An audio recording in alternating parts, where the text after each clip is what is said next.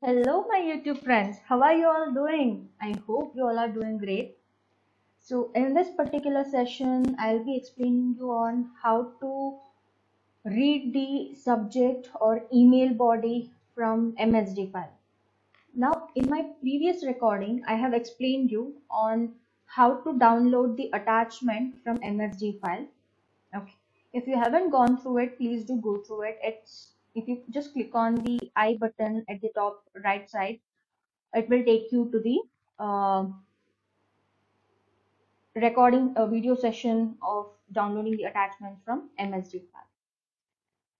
Now, this particular session is the extended version or extended session of my previous recording session, which I've just explained. So I guess without ado, let's get started.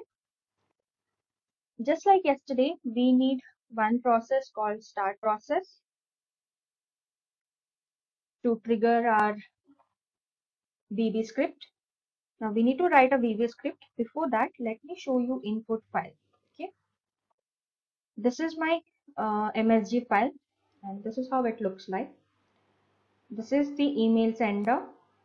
This is subject. This is body. Let me close this. Now let me go back to my UiPath Studio. Let's open a notepad.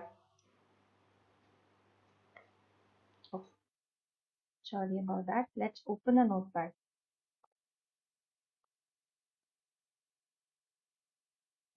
Let's start writing our code.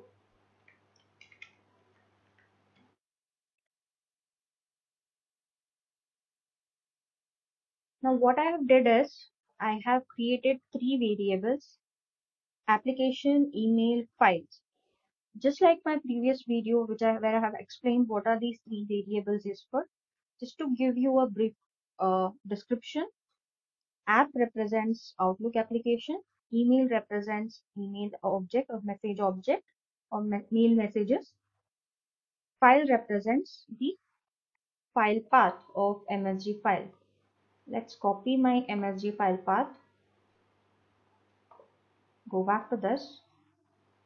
Let's set the value for file now, right?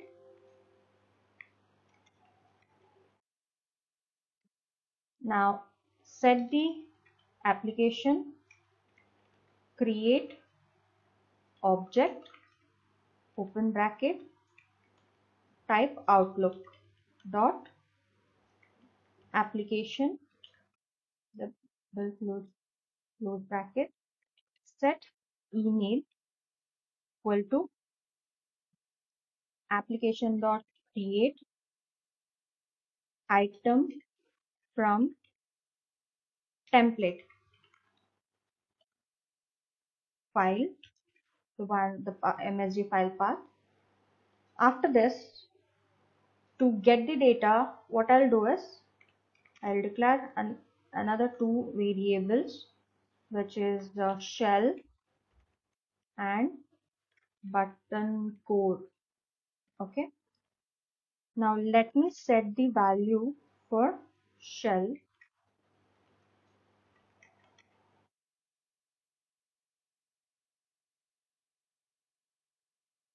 dot create object. I'll explain why I have did this two variable. What is the use of this in a while.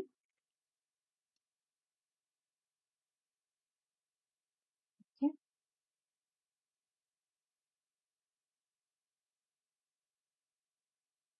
Equal to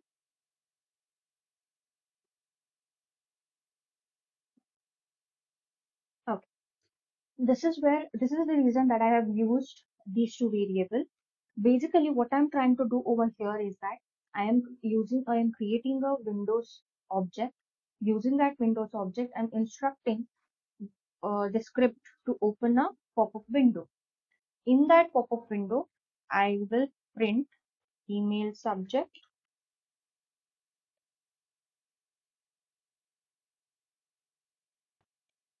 email sender email address,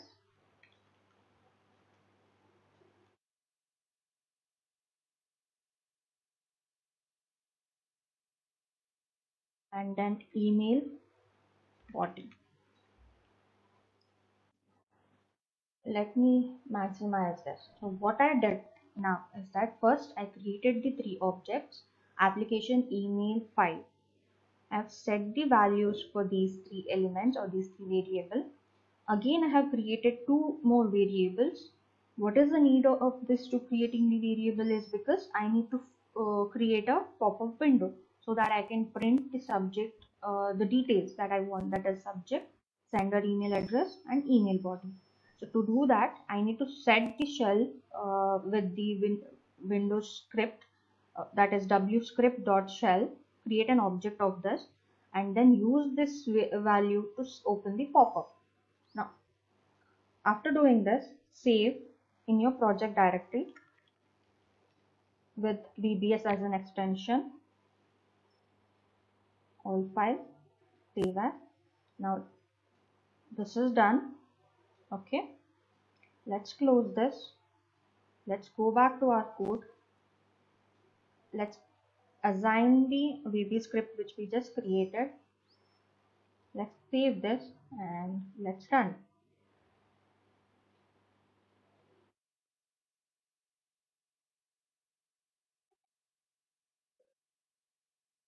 It ran, and here we got the information. So this was the test, the subject, this is the sender, and this is the body.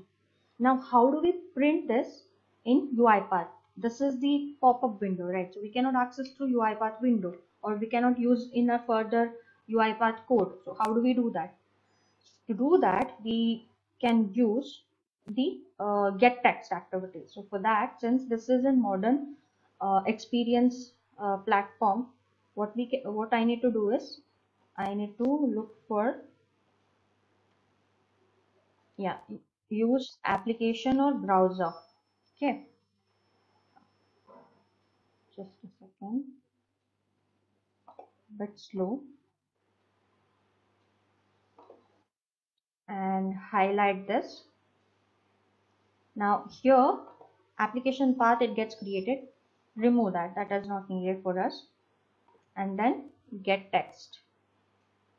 If you don't know about the modern experience, I have made one video related to the difference between modern experience and classic experience. Please do go through it so that you will be able to understand what is this modern experience that I'm currently talking about. Okay, it will help you to understand even more on what I'm trying to, or how do I selecting or performing the extraction, or all these activities. Okay, so now let's create a variable. uh, let's say extracted data. Right, now let me print a log message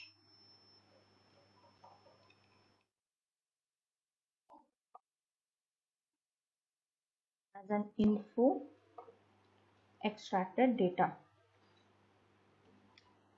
Okay, now let me click on, oh yeah, let's do one more thing. Let's close this pop-up. Right, why do we need that pop-up? Click, let's give the selector of OK button. Right, now for this part, let's see if we can increase the timeout. By default we have 30 seconds. Let's give it as 60. Since my system is a bit slow, it might have some issue with the pop-up, right? Will get loaded. Anyways, now let's run this bot. Okay, and what we need to expect from, what we are going to expect from this is that first this particular script runs. It creates a pop-up with the subject, email address, and body. This particular element will run then, which extract the information from pop-up block, and then it clicks on the OK button and it displays the message. Let's see how it is going.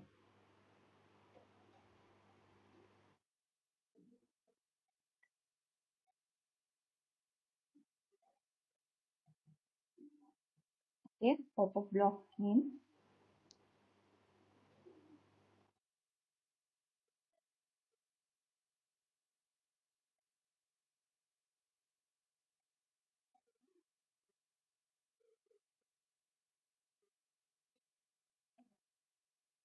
looks like there is some issue with the selector. So let's do one thing. Let's go and check.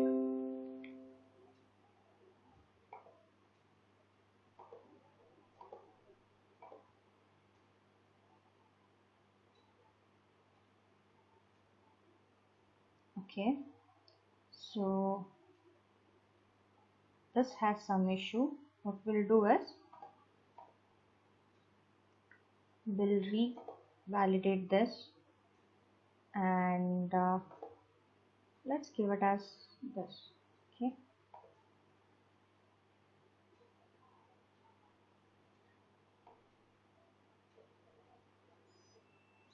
okay, let's confirm this. Let's see if this selector works. Yeah, this works. Now let's see what about this particular selector. Does this work? Highlight the target element. It does work. So now all we need to do is that rerun the bot and see.